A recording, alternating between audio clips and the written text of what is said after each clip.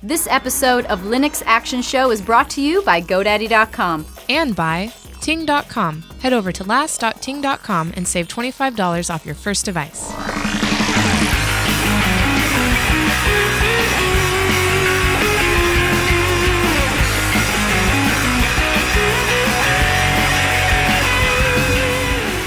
And welcome to the Linux Action Show, Season 26, Episode 7. My name is Chris. My name is Matt. Hey, Matt. Good morning to you. Morning. Should I tell folks about the big show? I'm looking forward to it. All right, here's what we have coming up. It's our Ubuntu 13.04 review this week, and we'll tell you, is the Ubuntu 13.04 maybe the best Ubuntu ever, or a big snore fest? Stay tuned for that. Plus, in the news segment, we'll talk about cats and dogs working together. Yeah, that's right. The big desktop projects have gotten together and agreed on some common standards. We'll tell you about those. Plus, how open source is sort of spreading organically throughout the world to dominate everything. And then we have an awesome Etsy segment where I'm going to sit down and chat with a fellow community member who makes a smaller distribution. And I think, in reflection of reviewing the big dog, I think it's really good. I think it's fantastic to actually have that comparison and contrast. Right? We're gonna review the big dog, and then we'll talk to somebody. What's his inspiration for going up against the big dogs and making a small independent distribution? Totally. So that'll be in the /Etsy. Then we've got an epic feedback segment and much, much more. It's a big show. Woohoo! All right, Matt. Why don't we start off this big show with the picks? What do you say? That's good. All right, let's do it. My runs Linux this pick is a fanless micro server that runs Linux. Now check this thing out. It's pretty slick looking, and it's got fins on it for heat dissipation, kind of like a race car. And here's a couple of interesting facts about it. The device consumes 8 to 35 watts of power. It's rated for operation in negative 20 degrees Celsius up to 60 degrees Celsius. Wow. Requires no fans, no ventilation holes, has HDMI, DisplayPort, multiple gigabit Ethernet ports, USB 3.0, Wi-Fi, Wi-Fi 802.11n, eSATA, digital audio, and it's pretty cool. A Core i7 processor. I kind of want one. The Core i7 processor is what sold me. It's got you can so this is a full-fledged for a little solid state machine like that. That's pretty tight. Running Linux, man, and it goes up to you can get with the 3rd generation Core i7, which is awesome. And then you also the Intel 4000 graphics, which is going to be like more than enough for any kind of embedded like media display center or something like that. Hey, this is tons. Oh, dude, this is awesome.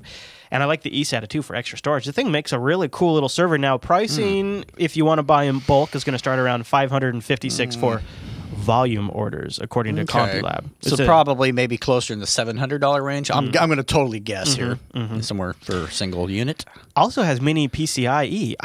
This is really cool. This could be a really good little embedded At first, server. the price kind of seemed a little sticky, but after a while, it's kind of like, I think if you really want something of that form factor and you want it to not be a piece of crap, this is really the way to go. They call it the USVR. The USVR. See, and it also has, you can get a model that has external antenna ports for Wi-Fi. Well, see, I'm liking this more and more. You keep adding these features and it's just like, really, this could make this could make a good little firewall too. It'd be pretty powerful for a firewall. So this is essentially, to recap, this is fanless. This has got decent specs. Yeah. You can Wi-Fi this all day long. Yeah. Hey, The chat room is, as the chat room points out, CompuLab, they make good stuff. They're based in Israel, and it's called a micro server. And I should mention, the Linux Action Show is live on Sundays at 10 a.m. Pacific over at jblive.tv. Yep. Yeah. Yes. And it's fun if you join us live because we not only do we have about twice as much show as what actually gets released, but we also have the live chat room. They always like to hang out and read their questions and respond to as the show goes. So welcome. Thank you for pointing out that it's 5 p.m. GMT. Yes, it is. Yes, it is. And we've been known to do events from time to time as well. Yeah. Oh, well, speaking of events, we got a little bit about that coming up. We got a big event next weekend. I think if things work out, we're going to be live all day Saturday next weekend. We'll tell you about that. But first, I want to thank this week's sponsor, GoDaddy.com. GoDaddy.com. And, you guys all know that the Linux Action Show, close personal friends with Danica Patrick. Big time. Big time. At first, there was a bit of a barrier. And I'm going to be honest, it was my fault. I used to say Danica Kirkpatrick. She thought it was adorable, though. It worked out. It made us closer. And so since then, since we've, solved this minor misunderstanding on my part, Danica has been hooking us up left and right with outrageous deals for the Linux Action Show. And so, I'm not saying you should take advantage of my close. Our close. I'm not saying I have a sneaky relationship on the side that nobody should really know about, and it's getting me secret hookups from GoDaddy.com. But if I were, and Matt was complicit in this. If this all was happening, we might have some outrageously good deals for you to use when you're over at GoDaddy.com. First of all, you can take 35% off any new order, anything you're getting, you know, take 35% off the top if you use the code GO35OFF3. GO35 off 3 is 35%, but here's the real deal that I think Danica personally got for us. I'm interested in hearing this. And she scores some really killer deals. I mean, she's on and off over the last few months. She's been breaking into the GoDaddy headquarters. She steals a batch of these codes, and then we have them for a limited time, and then they get all used up, and then I have to call her up. I mean, somebody calls her up and convinces her right, to go in and get some more. And that's the code Linux295. If you use the code Linux295 when you check out, you get a .com for $2.95. What's awesome about that is Linux 295 also works for domain transfers. So if you're bringing your domain over to GoDaddy for their awesome management capabilities, use Linux 295. You get the transfer for $2.95 and a year's worth of domain. Nice. Yeah, you gotta love that, right? Yeah, they give you a year. That's awesome. So thank you to GoDaddy.com, and thank you to the secret somebody who's been hooking us up with fantastic deals over at GoDaddy. And thanks to all of you guys who support our sponsor and keep this show on the air. Big thanks. All right, Matt. So I thought we've been real serious lately with our picks. Yes, you know, we've been talking about very granular, very focused tunnels. You know, real serious stuff. So it's time, Matt, to have a little bit of fun with our app picks. I got two game picks this week for the Android. Okay. First up for Android, and then I got one for Linux. I'm gonna just I'll tell you right up now. This is a guilty pleasure of mine. It's called Subway Surfers. It's a free app, and they do kind of put a little bit of spam in your face. Sure. But the fun thing about it is it sort of addresses the problem I have with touch interface games. Right, that it's the control of it and trying to manipulate your characters and whatnot. It just doesn't work right. Yeah. No. Whereas with Subway Surfers, you're just swiping. So basically, there's really no way to do it wrong. I mean, right, exactly. Yeah, it's pretty straightforward. Here, I'll play a little. A little clip of it, and while I'm also playing it, let's see if I can pull this off. There we go. Yeah. Okay, you ready? Okay, here I go. Here we go, Matt. So the whole idea is you run and swipe, and you get coins, and the whole thing it's a reactionary. You want to react as fast as possible. Oh yeah. Oh, that seems to go pretty easily. Oh yeah, it's easy enough for the kids too, which is nice, so we can play together. And it's just really simple. It's just the longer you play, the faster it gets, and there's more tricks and more jumps and more maneuvers. That helps. I think that definitely helps with the flow of the game. Yep. See, I'm not playing very good right now, Matt. But that's not the right thing to do. But it's a good game, and I've had a lot of fun with it. And I've played it on and off for a couple of weeks with my son Dylan, and he likes it too because it's simple enough that since you're just swiping the screen and you're just reacting to what's coming at you, it's pretty low. Well, and it teaches you action reaction. It definitely does that too, and it's quick. You can pick it up and you can suspend it later. It's nothing too serious, so it's a real low stress kind of game. Now it seems like it really does well on a tablet. I wonder how it would do on a phone. You know, it works well. Of course, my phone has a ginormous screen. But, I was gonna say, nice. It works pretty good. I found it worked pretty good on the phone too. It's got an average of 4.7 ratings in the pretty good Play Store, and it is free. They'll try to upsell you a few times, but you know. Yeah. Hey, why not, right? It's called Subway Surfers, and they have a few different series out, or at least I think they're going to have a few different series out. So go grab it, totally free. Nice. All right, let's talk about a kind of an interesting type of video game for the Linux desktop. It's called Dead Cyborg, and it is an episodic donation-based sci-fi adventure game. I was going through the screenshots of it. It definitely looks. It caught my attention because it was not like anything I'd really seen before. It's not. So this guy is doing what he calls about 2 to 3 hours per episode of gameplay. So he's releasing them as the money comes in. So Deadly Cyborg is a free-to-play, donation-based sci-fi adventure game for Windows, Linux, and Mac. The story is about the meaning of life and death in a rusty, post-apocalyptic metal and concrete world. Deep? Yeah. Very deep. And see if we go over to the donate, see he's got here on this page, you can see he totally funded episode 1. Oh, I see. Okay, that's what they were. Well, I was going through that. I was trying to kind of wrap my head around it. So ideally, you've completed episode 1, and you're excited about that. You're waiting for episode 2, but in order to make that happen, everybody has to come together and actually kick down some funds. And what's interesting is he hasn't quite reached full funding for episode 2, but he's already released it. And now he's working on episode 3, and I downloaded. That's decent of him. Yeah. Here, I'll plug this in. I downloaded episode 1. Oh, okay. And so it's not, as far as I can tell, so much a shoot 'em up game as it is sort of a not Myst, but almost that kind of genre of game where. There we go. So you can hear it now. I love the little intro screen. Just kind of wavy. And the world is really cool. Yeah. So here it is. Very kind of run down. sci-fi, futuristic look to it. And it's totally this, and there's lots of little clues, so I can go over something, I investigate it, and it gives me a little readout there at the bottom of my screen. It says, I'm from the past. You might experience memory problems, an after effect of the hibernation. This is why I'm sending this message to you, right? So you get these little clues as you go around.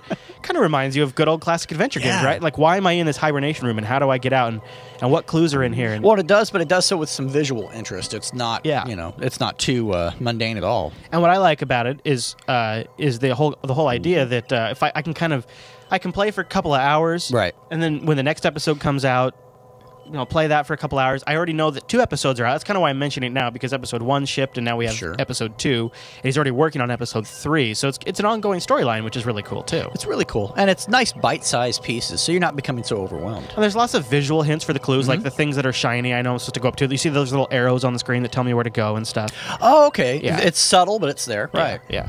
You got spider webs over here. I think this is very cool. Yeah. It's very well done. And I like the model that they came up with. I think that's a really creative way. It not only ensures development because it does motivate people, but they're getting something cool for it. Yeah, so this is called Dead Cyborg, and it's just it's a one-man show, just an independent guy who is whoa, hi there. Hello.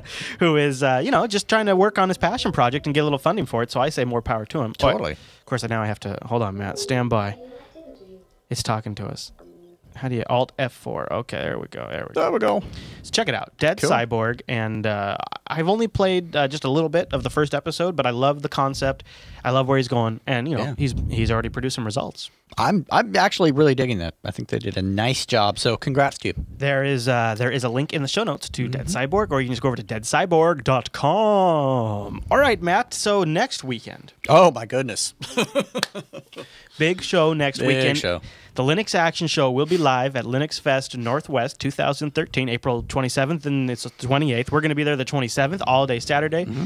Now, so we hope to be live streaming all day long. I'll tell you, it's been a little touch and go. The guy that I work with to do some of our equipment, he rented out all of his gear for NAB, and not all of it's come back yet. So we're a little short-handed in terms of gear, but I think we'll be okay. It might, there might be some technical snafus, but we'll work all that out. Cool. We will have a booth. We'll have internet connectivity. You can stop by and say hi to us. Yeah, you can actually meet us in real life. Yeah. I mean, see that we're not just holographic projections. Or cardboard. Well, ours are going to have some giveaways. Yeah. We're going to have some stickers. We're going to have some TechSnap 100 shirts to give away. The very last of the TechSnap 100 batch. Collector's edition stuff. I mean, you're not going to be able to get this anywhere else. We'll have those at the booth, so you can come say hi with us, and maybe we'll run out and grab some lunch with you guys if we get a little crowd. So come check us out over at Linux Fest Northwest. And, of course, Jupiter Broadcasting, which is very awesome, is on here as one of the media sponsors. In fact, number 1 on the list right there. Right, just saying. And they just posted the schedule, too, so you can go over there and see what they got coming up at the different events and things like that. Very cool. It's always a really great event. Every single year, they have never let me down. They've always got something cool to see, something cool to participate, ask, get questions answered, get your Linux installed if you're needing help with stuff. There's great people there. Yeah. Now, I got one email I thought we'd read at the top of the show. Oh, yeah. Which is very germane for this week's episode. It says, Hola, Chris and Matt. I've been watching for several months, and I love the show. I love the heads up on various topics, and I like the pick section, which is why I'm reading this now, because we've had some critiques of the pick section. He says, I also like the coverage of Ubuntu. Oh, so they're haters. Yeah. Now, whenever we do a lot of Ubuntu coverage on the Linux Action Show, actually, if we even just cover an Ubuntu story in the Linux Action Show. We use the word Ubuntu. We even make a sound. I mean, it's Ubuntu, Ubuntu, anything like that. There always is a barrage of criticism for even talking about it. So it's nice every now and then to get an email from somebody who says they don't mind. He also wanted to know if we wanted to explore OwnCloud's capabilities more and talk about maybe using it as a Google replacement. I think that's going to come. We're just going to wait for it to bake a little more. He also says maybe promote the idea of, check this out, cooking up some sort of Android ROM that kind of replaces Google services with OwnCloud services. So apps for files, CalDev, CardDev for not a bad idea. Yeah, and scheduling with the calendar, not the email interface and all that kind of stuff.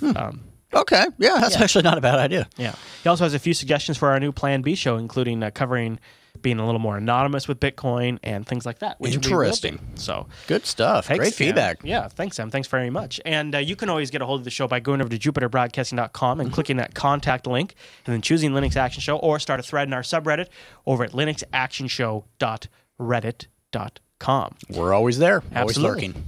All right, Matt, let's do the news.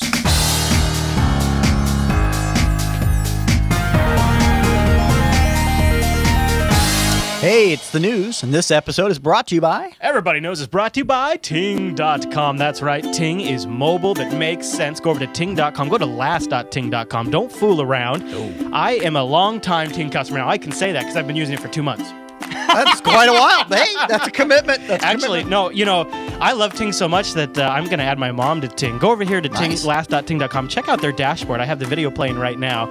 It gives you an idea of why I like Ting. First of all, they have an Android app that's really easy to use. Mm-hmm. But the dashboard makes it super obvious where I'm at with my account. And here's why that's important to me. Going to Linux Fest this weekend. Yes. Next weekend, right? And I'm going to I'm bringing my mobile computer with me.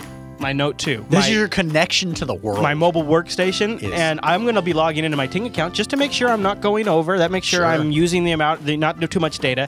And you know, if I do use too much, it's not actually a big deal because Ting will just charge you for what you use. And also, transversely, if I don't use as much as I thought I would, that's one of the great things about Ting. Get ready for this. They credit you for unused service. If you use less than you thought you would, Ting drops you down to the level and hits you with the credit difference on your next bill. How you gotta love crazy that, right? I mean, remember how this is a cell phone company? This is this is mobile that makes sense. This is how they do it. This is how they challenge the industry, and Ting is doing it right here, you guys. Also, they have that powerful account control panel. They have unlimited devices on one plan, so I'm going to just toss my mom on there for one flat $6 a month fee. I love it, but really, come on. We've been telling you about Ting for a little bit, so now it's time to actually do a little something about it. When you go over to Ting, last.ting.com, I want you to take your cell phone bill with you and sit down at their savings calculator. Just fill in what you have on your current bill, so tell them who your provider is, give them the deets. Yeah. They're not tracking this stuff. They're just helping you calculate it and how much you use, and be amazed at the savings difference. I think they kind of massage you into just the right plan to fit your needs. That's what I like. And it's super easy to mix and match what you want. If over the plans that Ting has, you just go up there and you just say, you know what, I want 500 minutes, I want 100 text messages, and I want a gigabyte of data. Boom. Totally. $42 a month plus surcharges. No hidden fees on your bill, just the taxes that they legally have to charge you. That's all it is. And of course, because you've got other things to do than worry about like getting support when you actually have a problem. Yes. Ting makes customer service dead simple. Go over to Ting, check out what they've got. And if you've got any questions, give them a call. 1-855-TING-FTW. Anytime between 8 a.m. and 8 p.m. Eastern, you get directly connected with an actual person. That's right. No voicemails, no computery thingies. People. Telling you, 855-TING-FTW. Go to last.ting.com to save $25 off a device, contract-free device, or $25 off your service. If you've got one of their devices you can bring with you, they've got a little bring your own device plan. I like that. Yeah, I like that. Check it out. I'll be rocking my Note 2. I'll be tweeting from Linux Fest. I'll be streaming. I'm hoping, like, if we go to lunch, I'm hoping to do a little live streaming from the Note 2, right? I love it. Totally. And the fact that it's all on Ting, I couldn't be happier. I'd like you to try it. Last.ting.com. And thank you to Ting for sponsoring the Linux Auction Show. Big thank you. All right, Matt, we've got some good stories. Yeesh. And I think we should start with one that makes me warm in the heart. Yeah. Open source is eating the software world. Is that okay? No, that's not. All right. That's not. That was a little inappropriate. I'm sorry. It's actually true, though, and it's pretty obvious to anybody who works in the consulting industry. I've watched this trend for 13, 14 years. But this was specifically a survey done by, I like the name, Black Duck Software. And, that's actually very cool. Yeah, I know, right? And Northbridge Venture Partners today announced the results of the 7th annual Future of Open Source survey, which found that open source software has matured to such an extent that it now influences everything from innovation to collaboration among competitors and even hiring practices. With over 800 respondents, both vendors and non-vendor communities, they combined all these results. Nice. And here's what they showed. And I thought, so I've noticed. Okay.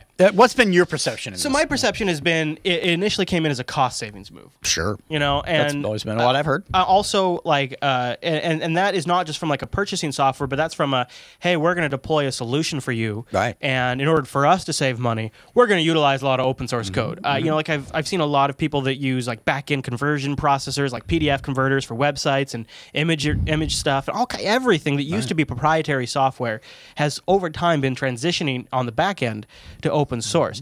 And that has always been primarily cost-driven. Now, what's interesting is this survey is showing it's kind of shifting from a cost-driven reason for using open source to an innovation reason. Oh, no, really?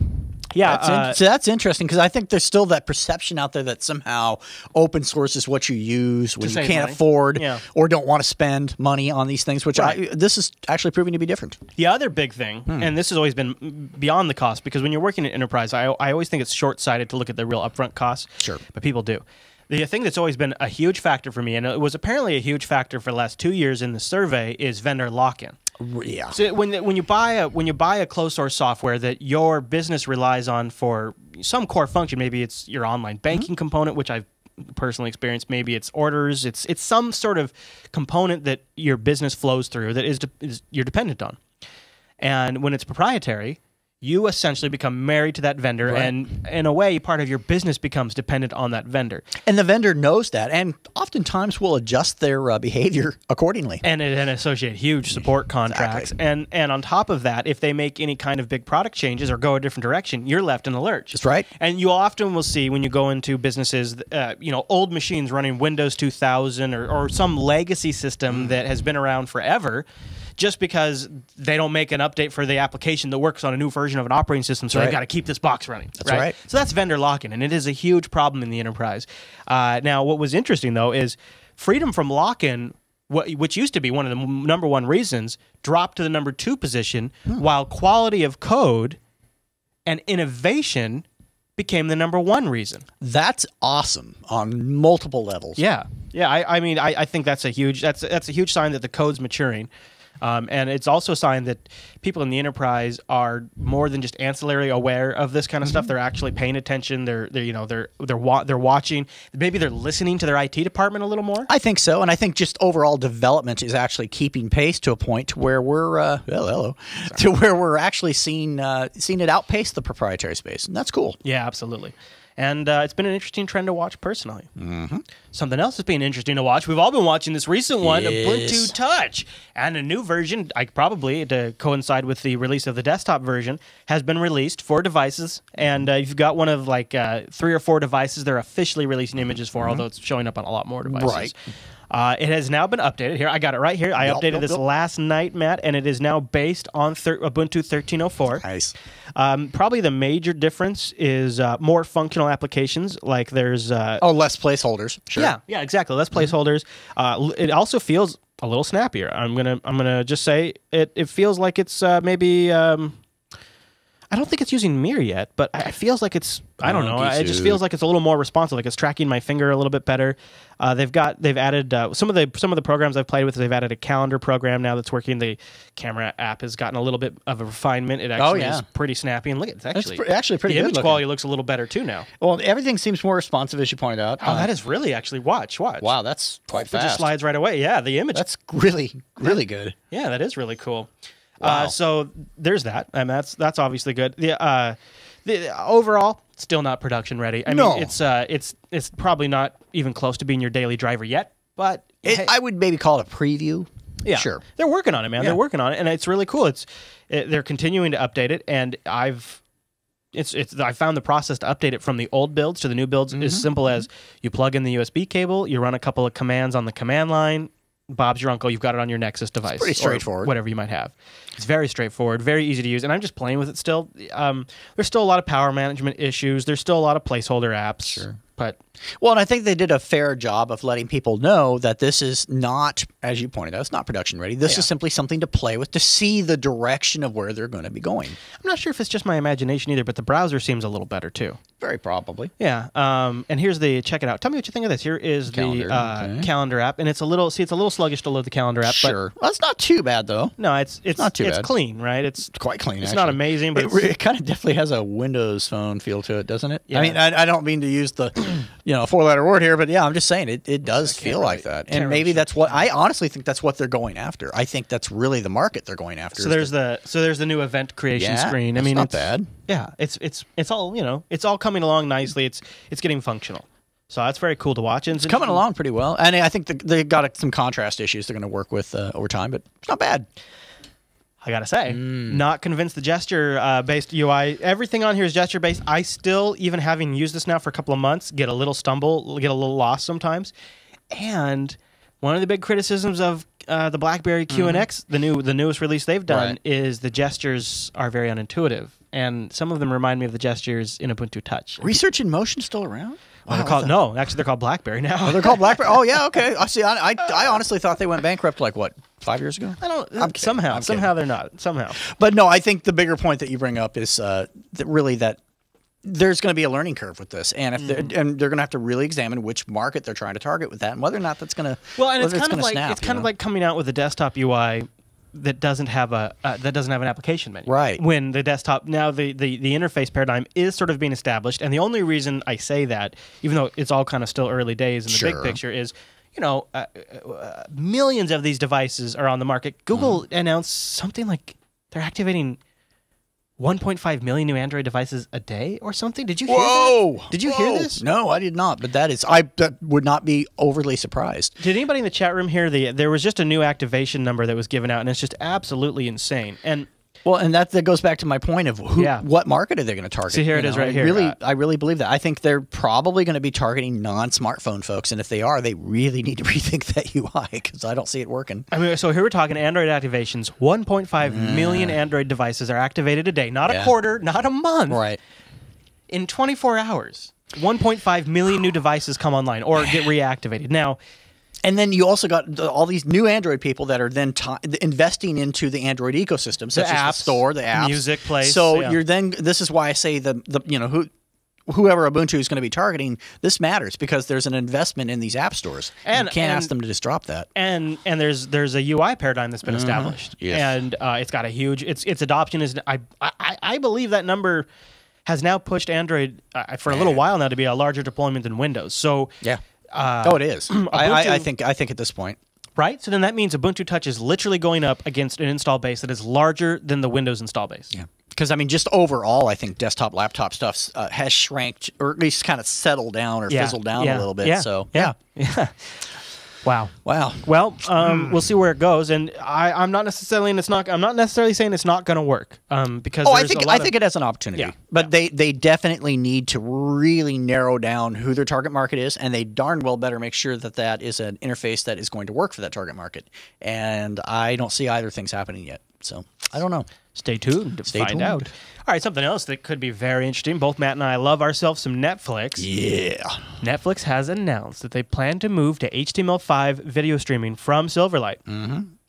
This is a really big deal, obviously, because it could open the door for Linux use. Now, I've got Netflix here on my machine. Yes. And but it uses Wine and to do Silverlight, and it's takes some resources. You got to have a powerhouse machine for sure. And it's it doesn't work on every distro, and et cetera, et cetera. So here's the thing: the solution would be HTML5 based, but it's going to depend on a still relatively young technology, and we're talking really young technology that essentially wraps HTML5 video in DRM. Right. Netflix has been collaborating on a W3C standard that we're working together with Google and Microsoft, dubbed HTML5 Premium Video Extensions. They include the extension. The included extension will allow the company to handle delivery of streams via JavaScript, and will allow DRM encryption. Okay. This extension will allow Netflix to make sure that any communication between its JavaScript code and its servers remains secure.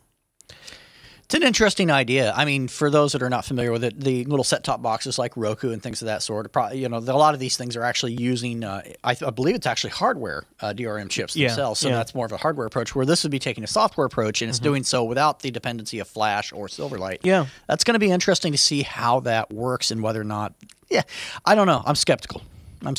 The Verge article goes to say that the Chrome OS version of Netflix uses the first two extensions in the suite already, but the third hasn't been built into Chrome at the moment, so Netflix is using its own plugin instead on Chrome OS. We've wondered how they pull this off on Chrome OS before. Right. And I've linked in the show notes to the W3C page on the encrypted media extension if you guys are curious.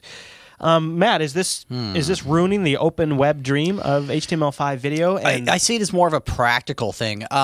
For someone such as myself, I don't watch Netflix on a computer, so I'm really not too concerned about it. But for someone that is maybe concerned about the direction of where all this is going to be headed, are we letting something out of the gate that's going to create new problems? Is this, how big a deal is this truly? That remains to be seen. I really think it remains to be seen. I think at the end of the day, you're going to have a camp that is fine with it because they get to watch Netflix. And then I think you're going to have the folks that are a little more purist in nature and are going to have a fit. So yeah, I think the compromise has already been made when the HTML5 spec didn't specifically call for an open standard codec for the Theora or WebM. When they capitulated and said, all right, you could kind of use anything you want as long as the browser supports it. Well, that opened the door for proprietary licensed technology right there from the get-go. Absolutely. And let's not fool ourselves. The browsers include thousands of different support for things that are proprietary. GIFs. Exactly. Yeah, I mean, it's like take MP3. your pick. Yeah. Right? So am I happy DRM's in there? No. No. I just don't see it working any other way. And we've talked about in previous episodes way back, one of the big problems with HTML5 video versus Flash is there isn't a way to sort of restrict content. And while I don't like that, I mean, we use HTML5 video now. And we do not restrict content. No. Content providers do require that. And as long here's the real story. I don't mean to sound like a jackass, but as long as you guys keep watching them instead of independent content like Jupiter Broadcasting, this is how it's going to be. You are the ones that are setting this. Not as long as you let them do it, they're going to continue to do it. It's only your fault. It's not Netflix's fault. It's not Google's fault. It's not even Microsoft's fault.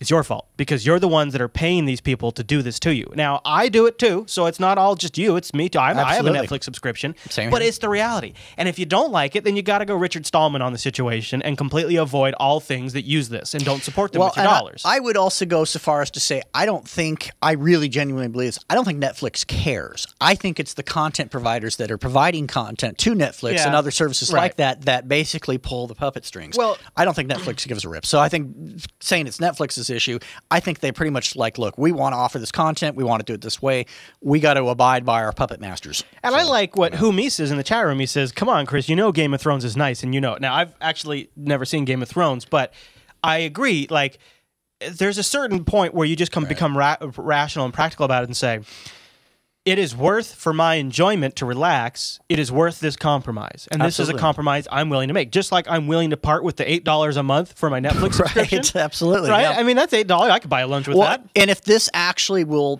help to bring new content, such as maybe we're going to start seeing Big Bang Theory or something like that actually appearing, that would be cool. Well, okay. So that's actually a huge point. Netflix is rolling out this new original content like House of Cards, like Arrested Development. And bringing back Arrested Development. They're actually and also not just Netflix, but also Amazon's doing some really killer independent but that's stuff, probably also going to be delivered with DRM. Oh, I'm sure. It already is in Flash, so I imagine it will be with HTML5. Is this? I think the answer to this question is yes. But the question is this a price that we're willing to pay to maybe break up the entertainment monopoly that the industry has?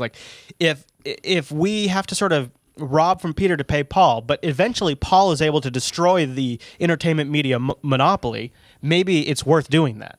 I think so. I think at every level you're going to have basically a pyramid of power. That's kind of what we have with the major networks. And if that begins to settle down a little bit, new pyramids of power start growing with Amazon, Netflix, Hulu, things like that. Right.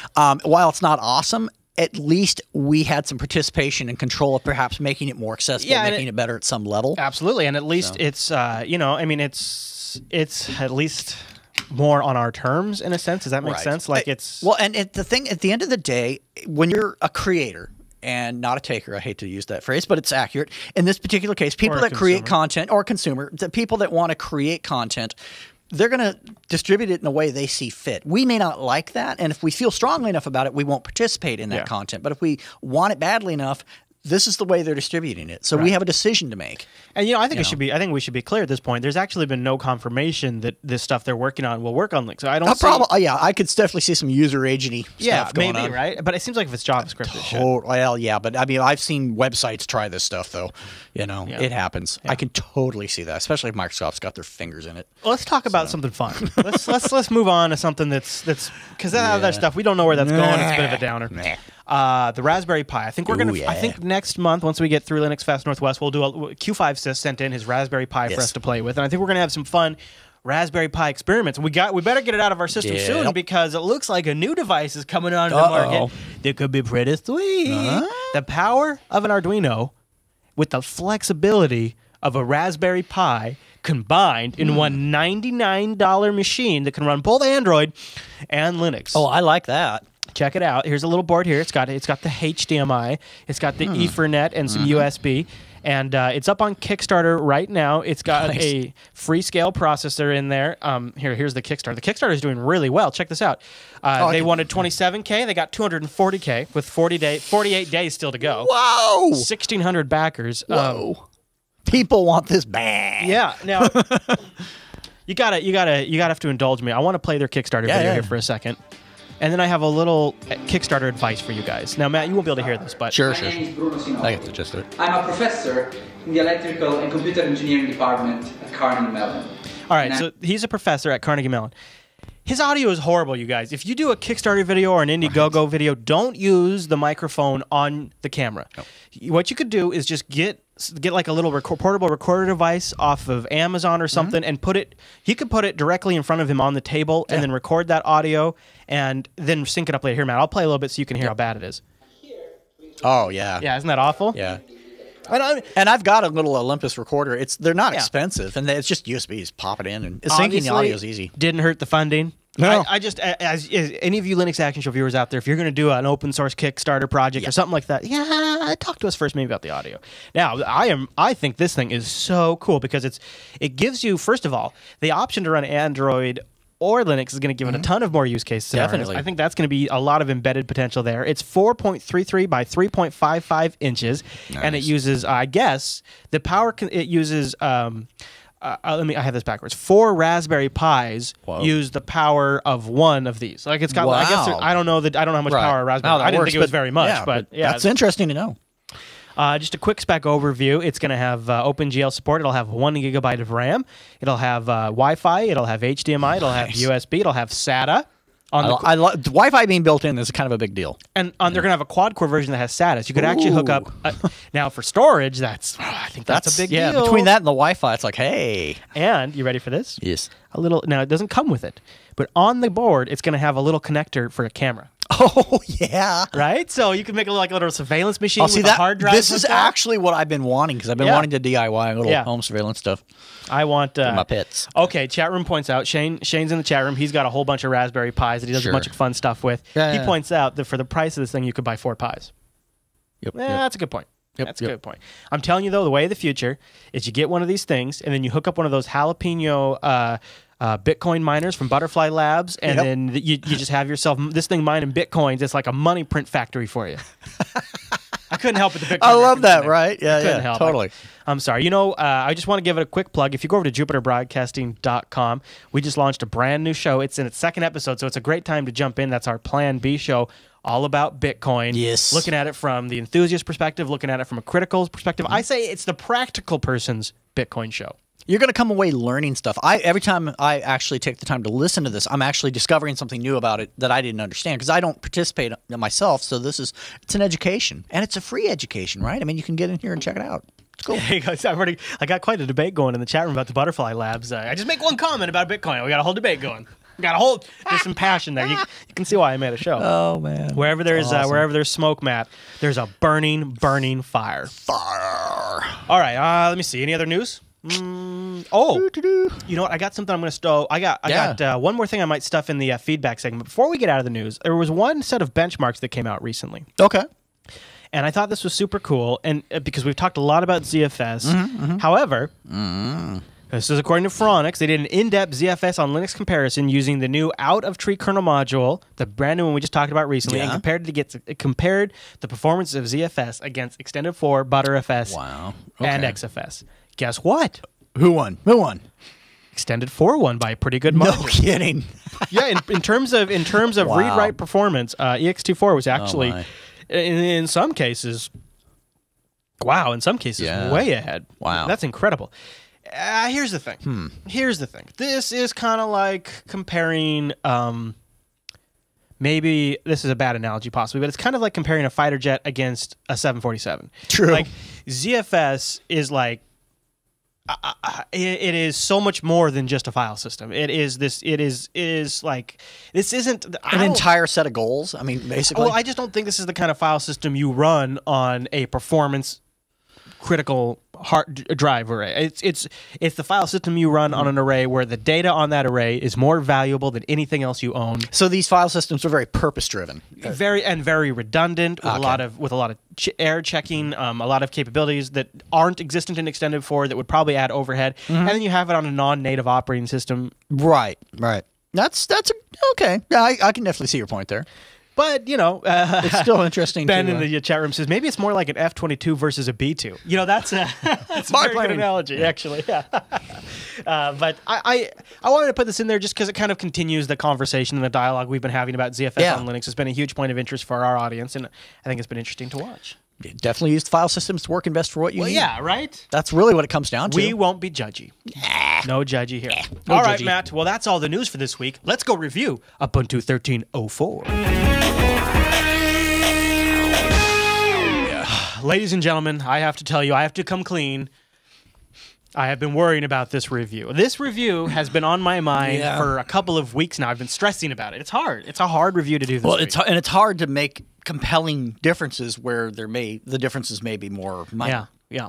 And that's an interesting problem. But before we get to that, I want to thank this week's segment sponsor, System76. Now, listen. System76 makes the best machines to run Linux out of the box. How do I know that, Matt? How do I know that? How do you know How this? How could you possibly know this? Because I've owned System76 machines for years and years and years. So has Matt, both of us. Yes. And they've always been awesome. Now, I've owned desktops. Sure. I've owned laptops. Sure. I've owned more desktop and laptops than is responsible for a grown adult to actually have owned. And let me tell you, out of all of them, I have never had a better laptop than my Bonobo Extreme from System76. Awesome. I love this laptop. Sweet rig. So powerful. Powerful, never misses a beat, completely compatible, trouble-free. Yeah. The experience that I want from my system is, if I want to play a video game, I want to sit down and just play. If I want to just do an update, I don't want to worry about compatibility issues down the road. I don't want any kind of stressors like that because my machine is a tool 90% of the time. Sure, I love to play around and try stuff out, but most of the time I need to get work done.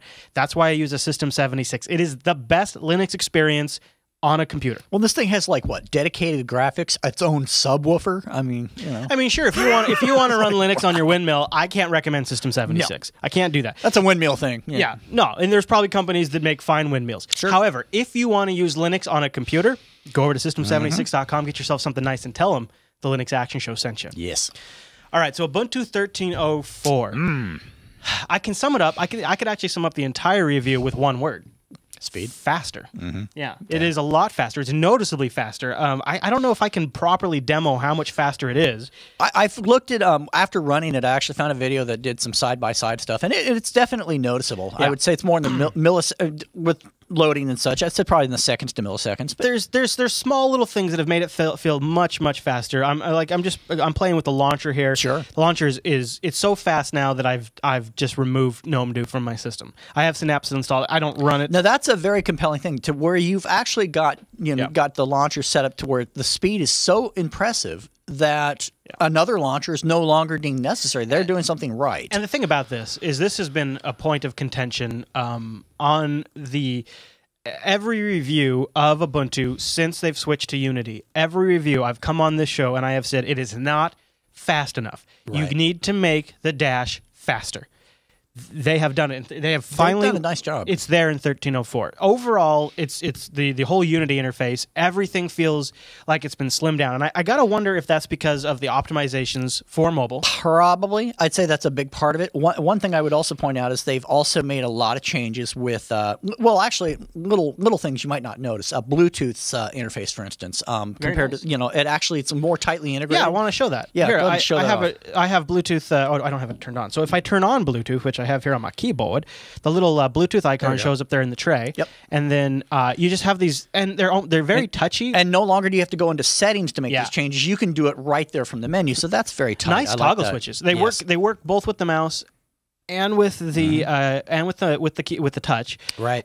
GNOME has done a lot of these sliders that I've been critical in the past, and I actually, you know what? I think I'm changing my tune on it just because it's functional. Well, it's it saves mouse clicks, or in this case, button pushes.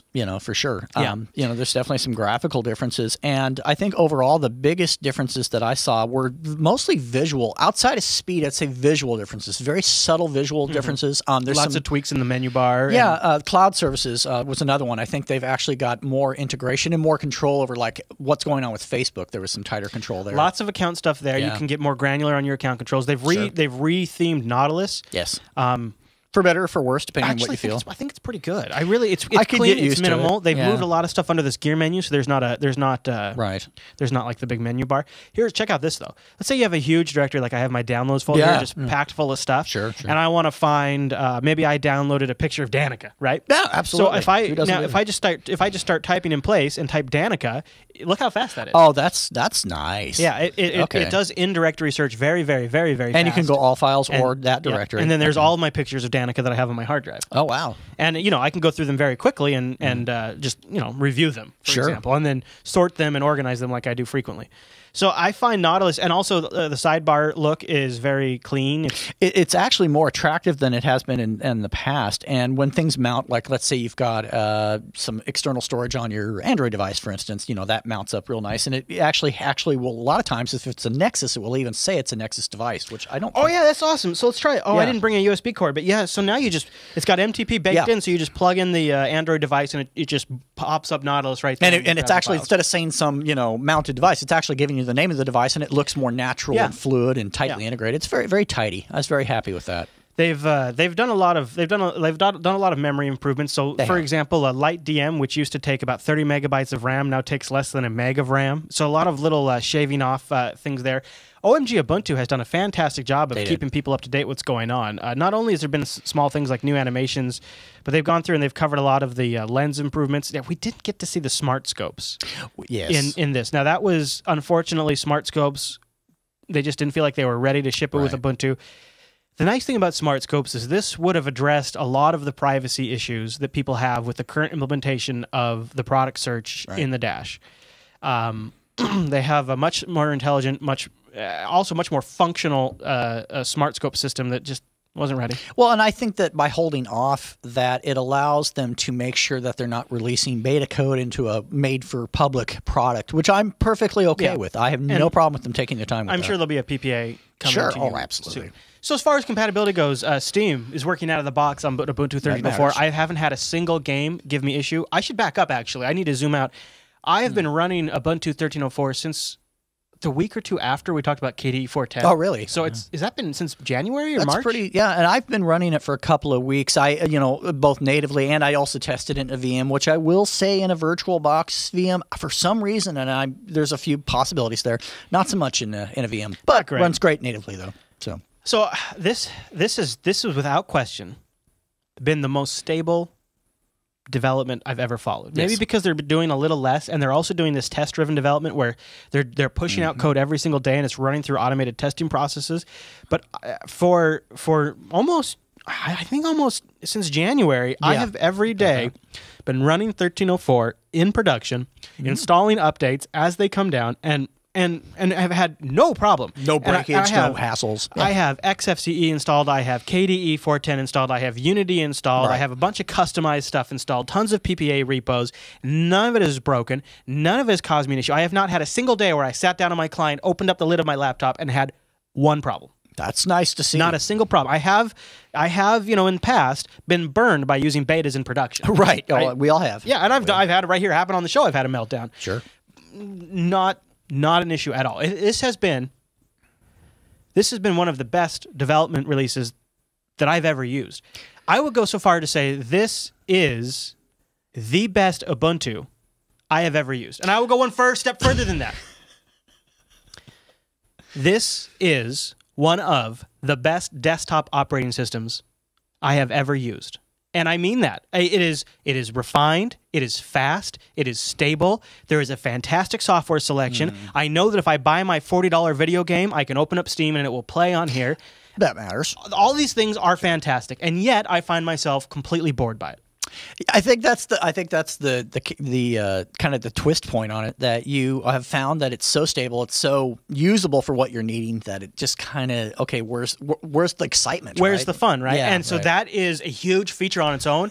But I think for us and our audience, it's a little boring. And what it shows me is that while there is obviously a dedicated core team of real pros who are working on 1304 at Canonical. It is just not their focus anymore. They are just not pushing the envelope forward in some respects. Right. Now, yeah, you know what? Dash is great, and it looks super slick. But you know what doesn't look super slick? The exact other side of the screen, where I have these menus that look like they're from 1998. Actually, the Bluetooth menu is okay, but everything else, like the shutdown menu, all this stuff, looks super crappy and old. Now, I will say they could have. Well, the shutdown does have the nice pop-up when you actually go to shutdown. Yeah. It does, it has they've redone the shutdown screen. So that's nice. But Yeah. I'd say my biggest complaint, honestly, is, as you said, there's not a lot of aggressive development in that space as far as sexing things up a little bit. My bigger things are sound still stinks.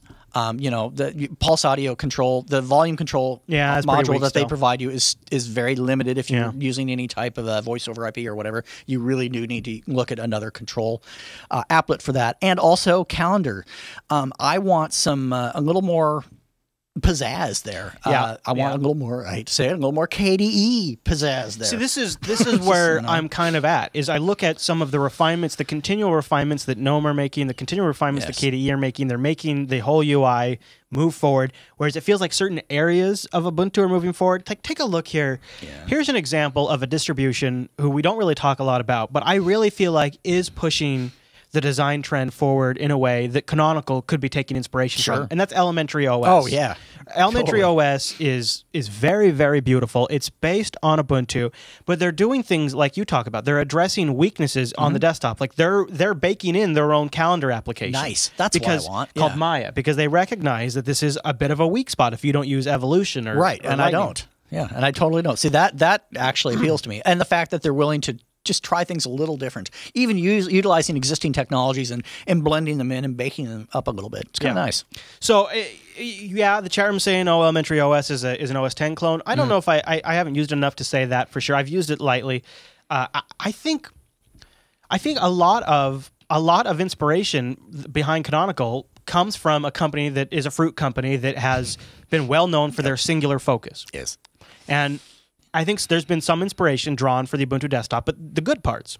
Sure. Unity is just enough out of my way with just enough features that I feel like I'm not using a quote-unquote lightweight desktop, but I'm using a desktop that's very trouble-free, very low maintenance, but yet, unlike XFCE, where I kind of feel like I have a leg back in the 90s when I'm using XFCE. Oh yeah, no, there's no denying that. Yeah. But here, in Ubuntu, it's still very fast. It's out of my way, but yet it's integrated with online services. It has online search. It has a lot of new features at the same time. So I don't feel like I'm giving up the advances of modern technology just to use a desktop that stays out of my way. Right. Whereas with KDE, I sometimes feel like, man, I am using the most technically advanced desktop in the world, but boy, do I sure know about it all the time. It's very in your face. Yeah, KDE is something where I would never park a new user in front of it ever, but I would absolutely recommend the heck out of it for someone that's bored with their desktop and wants to try something fun.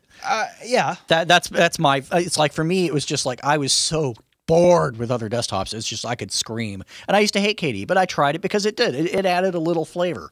I almost feel like Ubuntu is reaching the point where it's not even almost fair to compare it to other distributions, just in the sense of so much just assumes you'll have Ubuntu.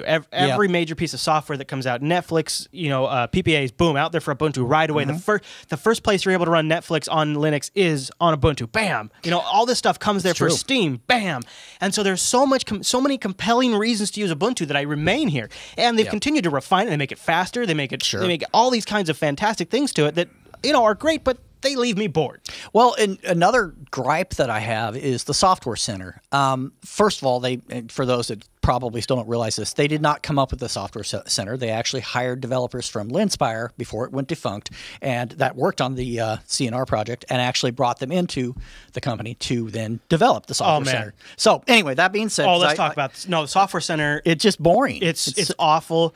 I'm sure there's people that work very hard to get good apps in there. But it's like literally you can, and a lot of people don't realize this, you can use apt.url and go to the website for that exact same software store and install without all the the extra weight. Yeah, it is better on the web. So it's kind of like, okay, Yeah. so what now? I mean, what?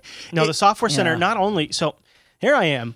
What was I trying to get the other day? I was in here earlier for a this week. specific app, yeah? There was a new app they had in the store, and I'm like, you know what? I'm going to buy that. Oh yeah, God, buying things is terrible. Oh my gosh, I couldn't buy it.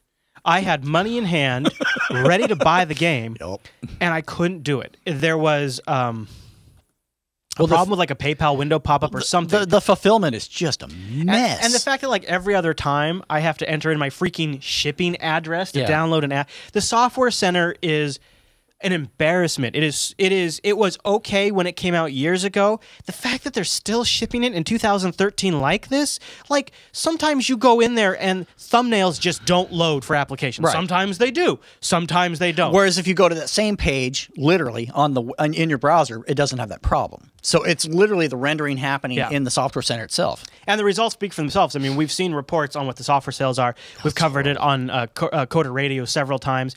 There's a reason why these software sales are bad. Well, the barrier to entry is, I mean, you getting your app in there is one thing. That's a whole other argument. But just once you get it in there, the amount of crap you got to go through after you click the buy button is ridiculous. And I hate to say it again, but going back to Linspire 5.0, for instance, with CNR, when you have a credit card all set up with them and you click the button to purchase something, it literally one prompt says, "Hey, you're about to buy something." Yeah, cool. Yeah. Click, done, bam. It's like finished.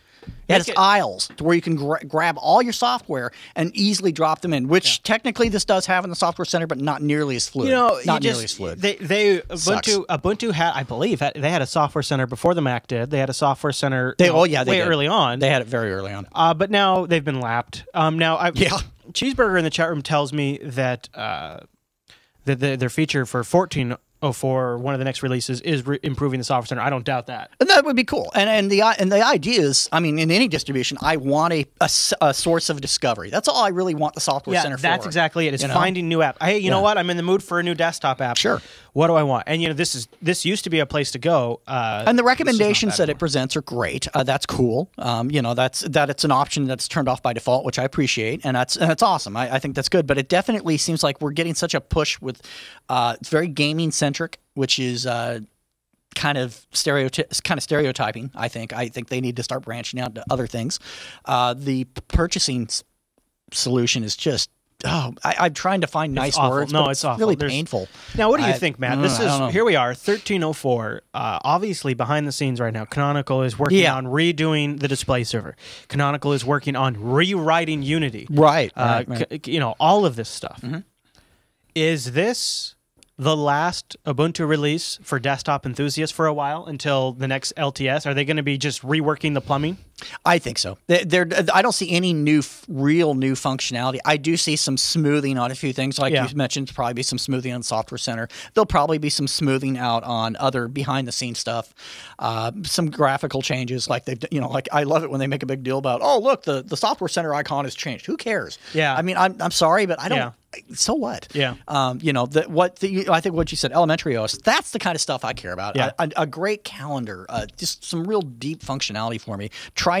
Tweaking things up a little bit. Hey, let's try this. Let's try that. Yeah. So here's the online accounts thing. Now, the reason why this online accounts thing is a bit interesting is one of the original big split ups, not but one of the big original split ups between Canonical and the GNOME project was this online accounts system. Yes.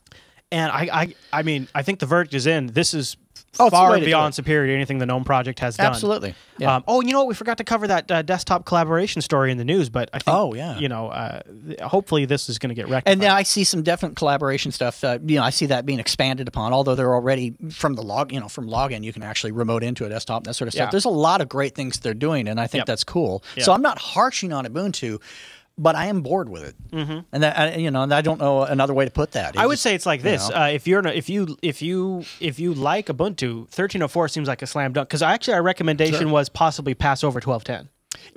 I really wasn't. And on one machine I never bothered. So if you're a 12.04 user, I gotta give my full endorsement to go to 13.04. I don't really see any reasons not to at this point, at least that I've run into in the last 2 months. Right. Unless you have a low resource machine, you might want to maybe test that a little bit. Yeah. But I think overall, I think you'd be okay. Yeah, yeah. There's some interesting questions about where they're going to go in the future. The chat room's got some great points. Like HW Killer in the chat room says maybe they'll just scrap the software center and integrate all of it into the dash. And you know, you can already do some functionality. I think that's where they're going now. I mean, with so much of this Lensy stuff. You know. So like here, I could actually uninstall an application from the dash. And it's actually a lot smoother. That's how I would do, and that's actually how I would handle their app purchases, frankly. Do it in the dash. You know, look at this. So I got to say, the search is really quite a bit faster. So if I search for Bitcoin, here's some suggestions on stuff I could buy that are Bitcoin related. Like, look, here's a 50 gigahertz miner for $3,600 on Amazon, and I can just click that and it'll take me to Amazon. You know, this isn't for me. I don't need this in my desktop. But this functionality is very slick now. It works well. So if this was potentially an App Store interface, maybe. Yeah, exactly, and especially if they're able to refine their in-app purchases, I think that's the big thing. It's less of the pop-up and more of the slide. If that makes sense to you. Yeah. It's just more fluid. I think that might work out for them. Same back end, just new front end. So you've been using OpenSUSE a lot lately. Yeah, I've been using that. Where do you see the big contrast between these two right now for you? Using it as a desktop user. Right. A lot of people have actually jumped on the OpenSUSE bandwagon since I've jumped on. And my biggest point would be that it's not everything's going to be just run out of the box ready to go. There are some refinements and things that you need to tweak and adjust to get. Very minor things, but they're easy enough to do. Outside of that, once you get it set up, the one thing I really like about OpenSUSE is it just works really, really well. I've been very, very happy with it. So I think if you're a power user, definitely check it out. If you're a newbie, I don't know. I think all distros have kind of gotten to the point where once you get them set, they run very, very well. The advantage, and I'm just putting this out there, this is just without judgment, but if you're trying to consider why I would use Ubuntu 13.04 over, say, Arch or OpenSUSE, I still believe the advantage to Ubuntu is they splurge in some areas, they remain conservative in other areas, and you have that broad software compatibility. Software compatibility is definitely there. Although now the performance too. You combine the two with the performance. Is good. Performance is definitely excellent. Yeah. No, I definitely think it's something you probably want to run both and kind of see where you fit. I will say that out of the box, Ubuntu is going to be easier. Without question, you're going to have less tweaking. The installation process is very straightforward. It's like down to 3 or 4 clicks now if you just do all of the suggested automated tasks, and the live CD lets you test it out before you go. I think at this point, if you know Ubuntu, you know what you're going to get. Right. And 13.04 is just probably. I mean, maybe I'm being a little too bold here, but I think 13.04 might be the best implementation of it yet. I think it exceeds 12.04. A lot of people have compared it to, it's either 10.04 or 10.10. I think I would compare it to more 10.10, probably in that space to where it's just really solid and you kind of know what you're getting. It's worth checking out. I definitely think it's worth checking out. If you're an Ubuntu person, go for it. Otherwise, if you're bored to tears, check something else out. Give it a shot. See what you think. Yeah. There's been improvements to a lot of different areas. To the panel, there's a lot of nice things here in the panel now. All small stuff, but go take a look. Definitely. And let us know what you think. Send us in some feedback. LinuxActionShow@JupiterBroadcasting.com. What do you think of Ubuntu 13.04? Is it boring or is it awesome? Exactly. Maybe, you know what?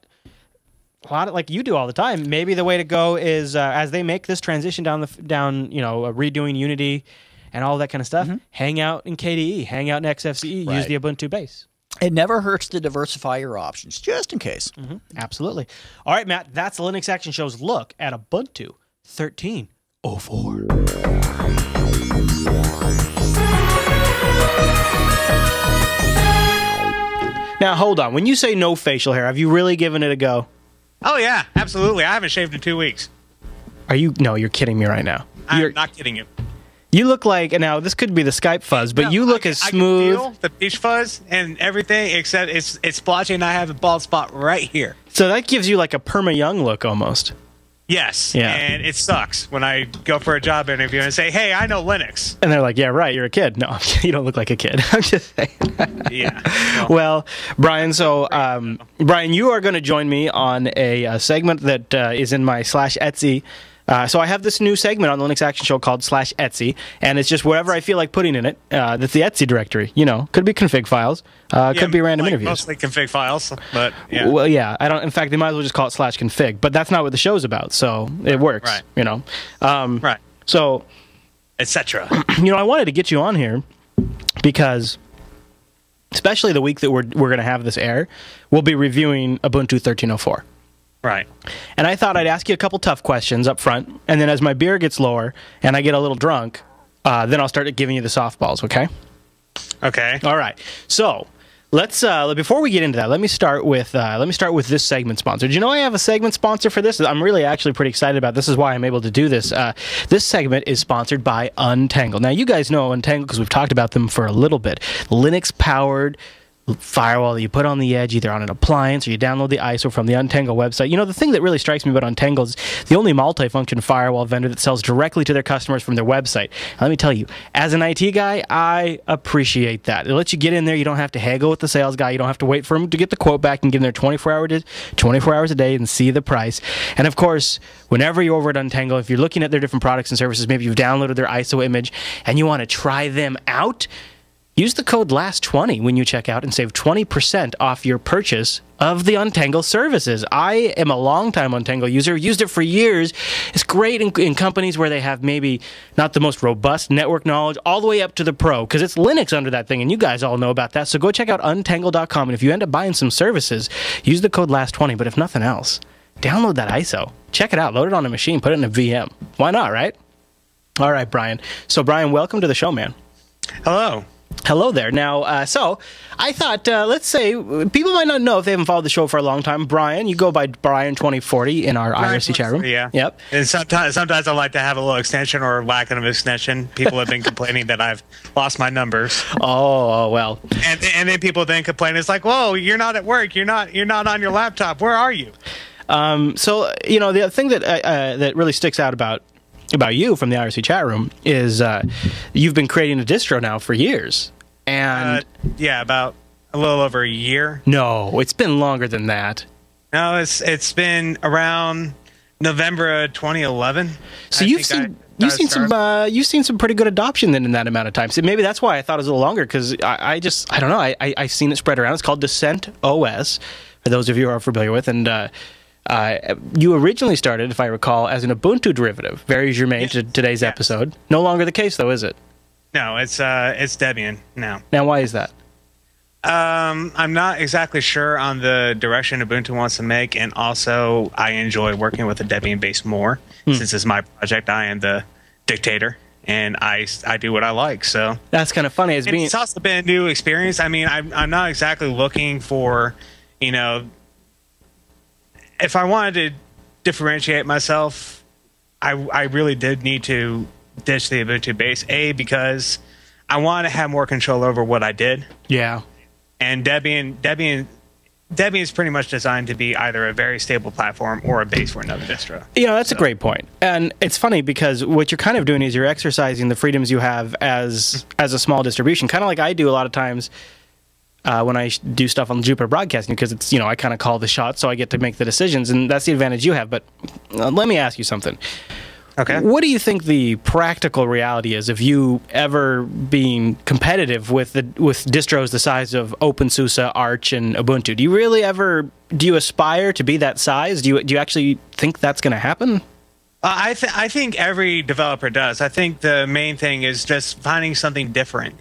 You know, finding something that people maybe are a little bit curious of, and then, you know, once they try, they're like, hey, that's kind of cool. I might, you know, want to show it to my friend, or I might want to review it on a podcast or something. Yeah. And then you know that people people start using it. They're like, hey, that's not bad, and you know, people download it. I mean, I got into DistroWatch. My download skyrocketed the first day I got on DistroWatch, and that was amazing. You know, it's just people. You have to give something that feels fresh, but maybe a little bit familiar. Yeah. Yeah, that's kind of your thing, isn't it? You kind of focused on a little more of the traditional design, but moved it forward too.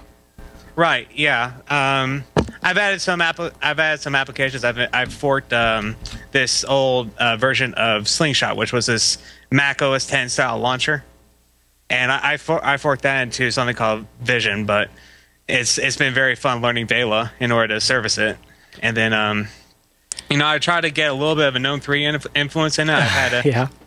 I mean, because it's a new paradigm of desktop environments. People love the Flash. You know, people love the whiz bang features. Yeah, people love when you click on a button, all these applications just splash onto your screen, and yeah, you know, and I do like doing that part of desktop development, except I also like, at the end of the day, people have to get work done. You know? And sometimes, you know, clicking on the top left corner and then clicking 4 things just to launch Firefox is just not going to do it. It's too much, right? Yeah. So, yeah, okay. absolutely. I mean, so what you're basically telling me is you try to find areas you can differentiate and then hope that those are qualities that drive enough people to find you that basically organically boost discovery and your growth. But do you get frustrated when I don't remember exactly when Elementary OS launched, but it's been relatively recent that Elementary OS launched, and it seemed probably a pretty good amount of success. Does that kind of thing, when you see another distro kind of come along after you've been around, so say, or just theoretically, do you get discouraged from that, or do you look at what they're doing and say, yeah, maybe I'll do some of that? I mean, where do you fall down on that? Well, you have to know your competition, you know? I mean, I try out different distributions to get inspiration or figure out what I don't want to do. You know, I have to know exactly what other people's ideas are in order to kind of incorporate my own into it. I see. Because so it's kind of like inspiration in a sense. Oh no, you know, you could keep going. No, I mean, do you kind of consider, like, do you look at the other projects, see what they're doing, and kind of consider that a source of inspiration? Absolutely. Yeah. I mean, you know, that's a good precipice of open source software. You see something, you want to make it better, and then you go and you make it better, and then you release it, and then other people will go and make it better and then release it. You know? So there's of course something else you're doing to try to drive the growth of your independent distribution. Is you're joining us at Linux Fest Northwest this year. You're gonna be there and sort of selling the brand, selling the distro, right? Yeah, I'm going to go and talk to people and see what, you know, let them get their own opinions. You know, I consider myself a pretty social person. I can talk to people, so it'll be fun for me because I actually get to be around people who like to use Linux and maybe want to try something new or want to have something that feels a little bit more familiar, especially for people because there's a lot of system administrators out there. Yeah. And you know, I'm a sysadmin myself, so I like to get work done, you know? Yeah. I don't use Gnome 3 at work. I use actually my distro, which kind of inflates my ego a little bit, but hey man, if I made a distro, I'd use it too. Absolutely. But you know, at the end of the day, you gotta get work done, and I think that my distro caters to the more advanced users as well as the beginners. Yeah. So, you know, I'm trying to make a distro that everyone can pick up and say, okay, I can use this. Right. Right. And I think you're doing a great job. So it's Descent OS, and people can go over to descentos.org and check out the ISOs and the screenshots. And of course, you're on Twitter too. What's your Twitter handle? At DescentOS. It's I'm very creative with my usernames. That's pretty good. It's pretty clear. And you know, how do you feel like if people try out the distro? You mind if they pop you a few questions if they have them in the Jupiter Broadcasting chat? Feel free to email me. I have a support channel app in the oh, okay. In my beta of my distribution Descent OS 4. That's a Debian based one. All right. Well, so there's all like it does is connects out to my IRC chat room. Oh, okay. Well, there you go. That works. Yeah. You can contact me directly. I am on IRC everywhere I go, pretty much. Yeah, I've noticed. And if you have any support questions, feel free to ask me. There are other people who are willing to help you as well. And if you have a personal question to ask me, feel free to email me. My email's all over my blog. There you go. You know. And go check out Descent OS over at descentos.org. And of course, be sure to say hi to Brian at Linux Fest Northwest next weekend. And Brian, we'll have to go out and get some beers or have a lunch or something like that, okay? Absolutely. Yeah, absolutely. All right, man. Well, I'll see you next weekend. All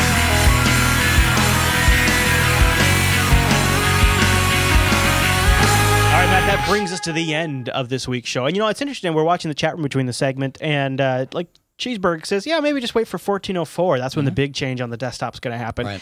And, you know, I said at the beginning of that last segment, I said, I've been really worried about this review because it's kind of gotten to the point, it's like, what the hell do we talk about? Yeah, it's Ubuntu. It is what it is. It's great for that. But as they kind of begin to focus on mobile and stuff, it just seems like they're just kind of moving it forward a little bit. They're not really kind of innovating and making these big, huge leaps that we all would like to see. We talked about things kind of plateauing out. There's just not a lot of something for us to sit down and go, holy crap, check out X. It's so amazing. Right. Finally, they're breaking through this barrier that we've all been waiting for. It's like, no, we've we've kind of started to break through that barrier, but instead of it being one big, huge, oh my gosh, splash, it's this slow, small, step-by-step process, and we're just kind of watching it unfold. Now, when you look back at it from years from now, it'll be obvious where the big moments were, but for now, we kind of look at it and go, okay. You have to hold a stick up to see it move. I mean, it really, for lack of a better term, that's really what it is. I think that over time, as things like a mirror and things like that begin to become baked into it, that's funny. It'll be interesting. Thought the Black says sometimes you got to let off the gas when you're changing gears. Wow, that's some deep wisdom, actually. Wow, that's really deep wisdom. Well said.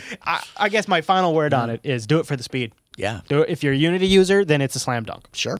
All right, Matt, let's get to some feedback. What do you say? Let's do it. So last week, we brought up the topic during the feedback segment of tweaks for SSD performance, and Super Nathan dropped in this thread where he went through a lot of step-by-steps on what he does. He says, hey, after watching the last episode where you guys mentioned posting about your SSD modifications, I thought I would start. Please feel free to comment. And he goes through and he outlines them. We'll have a link in the show notes.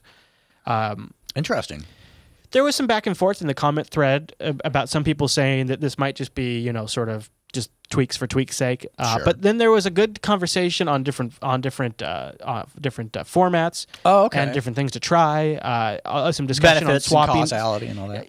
And also I thought there was an interesting discussion here about adjusting swap and things like that. So. Cool. As a follow-up to the thread we started last week in the show, go check out. We'll have a link to that. If you have an SSD and been wondering if there's tweaks you can make to run a little better or maybe extend its life under Linux, that link might be relevant for you.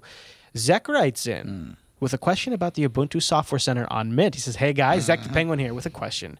Is there a way to install the Ubuntu Software Center on Linux Mint? Probably something simple that I just haven't tried. Yeah. Yeah, there is. If I remember correctly, I believe it's a PPA that you actually have to add, because I don't believe it's actually in. It might be. Yeah, it depends. At one time, I think it was. So, and it's been a long time since I minted it. So but, it might be. I think they're using the Ubuntu repos. I think it's in there. But the part that you have to tweak is there is this.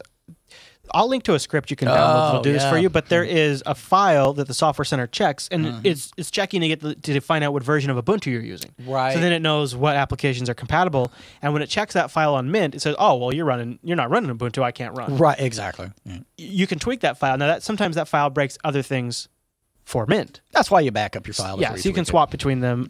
We just got done dogging on it, so it's kind of funny that. But it is a source of discovery. I would also point out that it definitely, you're going to find things in the Ubuntu Software Center you might not find in the Linux software store, or the Linux Mint software store, rather. I would just say go to apps.ubuntu.com and just use it on the web. Then you don't care. Yeah, actually, that would be preferable, because you still get your discovery and you're getting access to all the apps you're looking for. If I launch install here, the only thing is you have to have an application registered with the /apt protocol. I don't know if you can do that with GitDeb, or not GitDeb.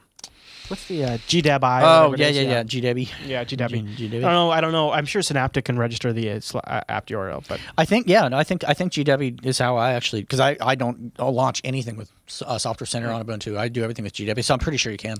Phil wrote in. He knows that I have a couple of Boxy boxes. Talked about them on the show before. These are the little Linux running media centers. Nice. And he writes in. He says the Boxy Box Flash doesn't support, or BoxyBox doesn't support Flash 11.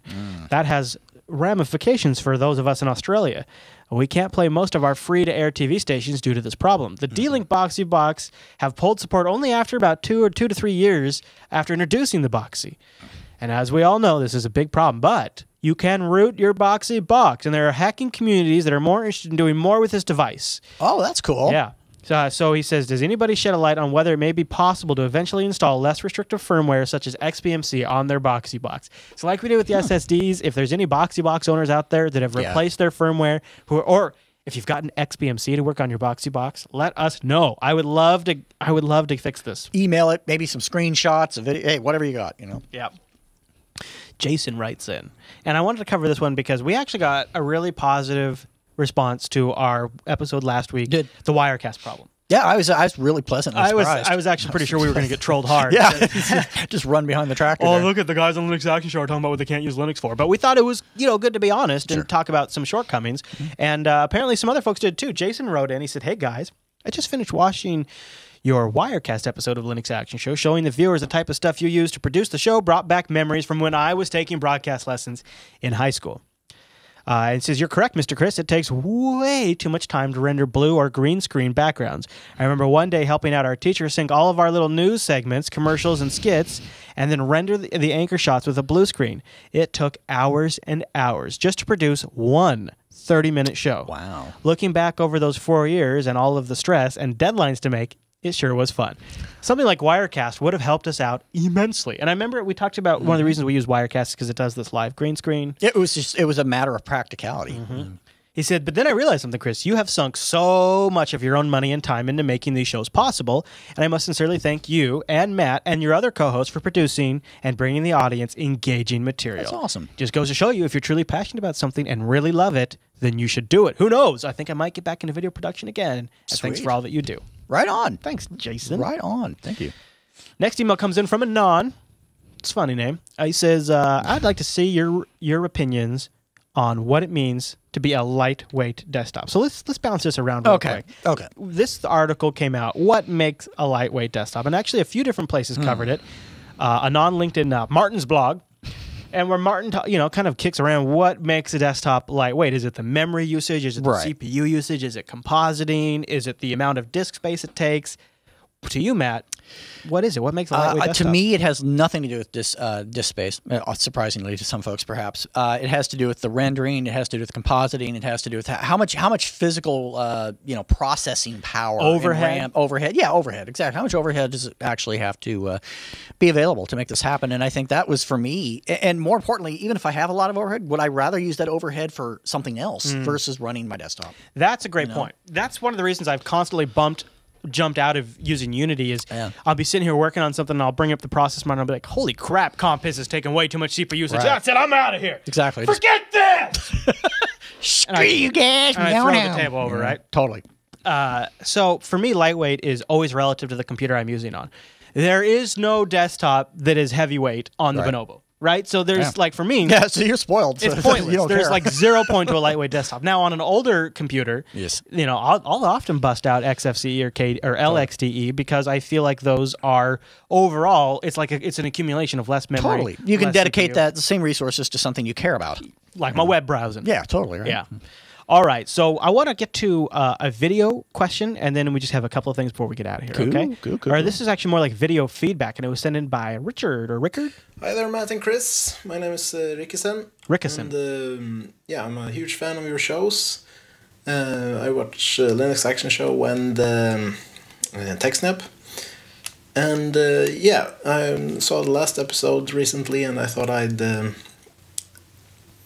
had something interesting to say, maybe, since I work in video production and I use Linux every day. Of course, I do not do broadcasting like you, and I totally understand why you use Wirecast, because there really isn't anything for Linux that would work in your situation. But I thought I might share a little bit about what does work and how I use it, or what I use. Just a little quick. So I must say, though, that FFmpeg is king. It's so much better than everything else that is in the transcoding market. Of course, it's only command line, but I work with it always. I use it for everything. I use it for Blu-ray encoding, DVD encoding, uploading to the internet, or making stuff for transmission, broadcast masters, and basically for everything you could imagine. Because it's so advanced. It's kind of like the Linux of video encoders. I used to use Episode when I used to work at a bigger post-production facility, but FFmpeg is still a lot better, I think. Anyways, I actually use it right now to capture my little screen cap. I also use some effect programs like Nuke. This is just a still image from... How is he doing this in real time? That I took earlier, and it's kind of works like After Effects. But it's with nodes instead of layers, and nodes are much superior. Then there are, this expensive applications like Autodesk Flame that also run only on Linux, this one. It's Red Hat only, and it's like $200,000. Oh my gosh! So it's not very Well, not all very right, check right now. compellent. Oh man, And there are other applications as well as this, color grading applications like this Luster and DaVinci Resolve, which is kind of a cool system I used to work with also. There's some good picture porn here for you video listeners. In real life. Yeah. And of course some 3D applications like Maya. It's also Autodesk, but Maya works on basically any Linux version. And I use Blender, though, for my 3D needs. Patch your poop. You might recognize this little scene from TechSnap. And then for color grading, I use SpeedGrade, because it works on basically any Linux version as well. However, it's no longer being developed for Linux because Adobe bought SpeedGrade, and that sucks. But yeah, you can use an old version. And of course Lightworks. You all know about Lightworks already, and it apparently crashed for me this morning. So yeah, that's video production tools for Linux that does work really well, and that I use. Right on. Not all of them, but a lot of them every day. So yeah. That was a great video tutorial. Hi there, Matt and Chris. Hi. My name is Rickison. Hi, Rickison. So thank you, Rickison, for sending that in. Yeah. It was interesting because he showed us the whole other side, sort of there's a whole we are in a completely different type of video industry where it's live to tape, and then it's released as fast as possible. Exactly. He's in the set it just right, color grade the scene you want, get everything in there. You have time. Take the time, make quality, that sort of thing. And isn't it interesting there that's where Linux is really strong? Yes. I mean, he mentioned in that clip there that he has a $200,000 piece of software that requires Red Hat. Yeah. Whoa! Yeah. Right? Wow. So, you know what? Just goes to show you that just because it doesn't work in some environments, that's true, doesn't mean it's not being used somewhere else. Now, Matt, you gotta dust off your monkey suit here, Matt. I got some I got some bad news for you. I want to introduce you to, I think it's called the Maui Project, maybe like from, and from like Hawaii or whatever. The Maui Project is a Wayland-based desktop that allows you to use Wayland and test it. Right here. Look at this. Look at this right here. They got a pretty nice menu. I actually kind of like this desktop. I kind of want to try this desktop, and it is powered by Wayland. Vote beer. So for those of you who don't know, there is a bit of a bet going on the Linux Action Show, and the bet is that Amir will ship before Wayland, and Matt has waged a monkey suit on the line. I have. So we will see. And there is a artist representation of what that will look like. So we have a video in the show notes. Thanks to Blackout24 for submitting that. And you can go over to maui-project.org if you would like to. That's cool. Yeah, there it is. Not cool for me, but it's cool for you. Not cool for you. Cool for you. Not cool for you. Now, here's something that is cool for you. Oh, okay. This is another thread that we've been. This is like all these threads. We're just we're wrapping up on a lot of threads that have been throughout the last few weeks. Pretty cool.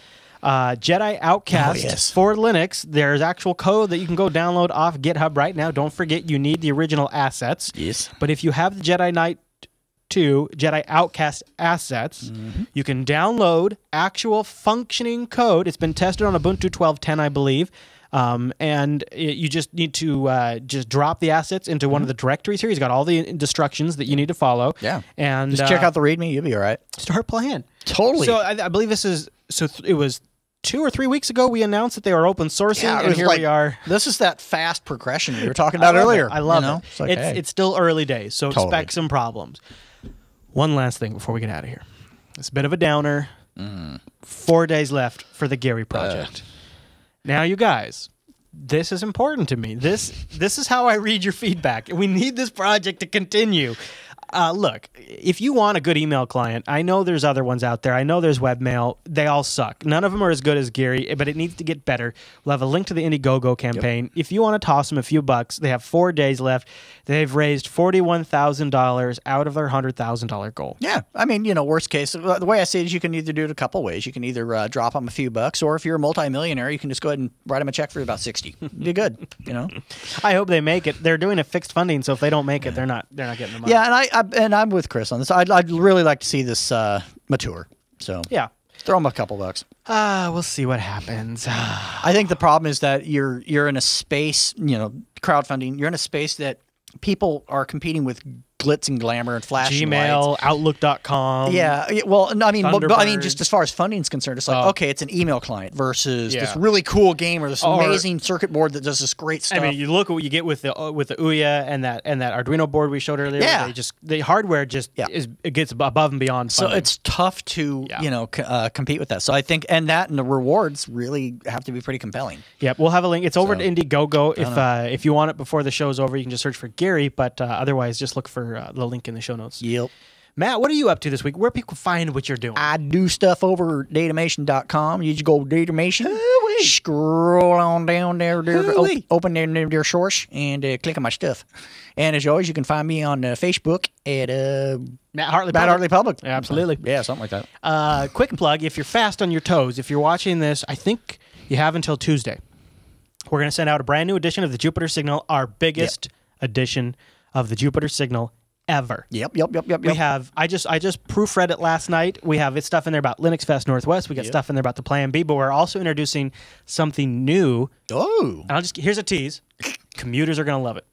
Oh, hey, wow. Non-commuters will love it too. Absolutely. That could be cool. But if you're a commuter, you're really going to love it. So go to bit.ly/Jupiter Signal if you'd like to sign up for the Jupiter Broadcasting monthly newsletter. We only send one newsletter a month. Literally. Yep. We promise not to spam because if we spam, angry monkeys will come and beat us. So, well, I'm not saying, it could be a lot of things. It could be a lot of things, but check, you'll have to be a subscriber to the Jupiter Signal to get the new thing we'll be introducing. Again, that's bit.ly/Jupiter Signal. All right? That's right. Okay, well, so next week is the big Linux Fest Northwest weekend. Don't forget to tune in live on Saturday. I don't know when. Probably we'll connect throughout the week and figure it out. 11 a.m. Pacific. Yeah, we're gonna follow. I can't say this enough. Follow the calendar on the page. That's where any updates, changes, tweaks. Follow also the good calendar. Twitter. The Twitter's good. Because if we're like, if we're leaving to like go grab lunch, we'll probably tweet it out. Any social. Yeah, Twitter's good. The calendar's good. We have links to all of that in the show notes. So if you're going to be at Linux Fest and you want to track us down, which why wouldn't you? Just use those resources. We've got them all there for you guys. All right, and don't forget you can check out Plan B. And other than that, Matt, that's the whole show. I think that's it. All right, everyone, thanks so much for tuning in this week's episode of the Linux Action Show. We'll see you right back here next week.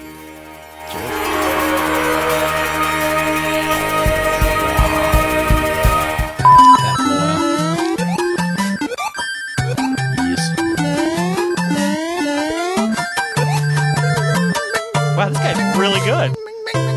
Hey, how about instead of doing last, we just watch Mario videos? Okay. Slips.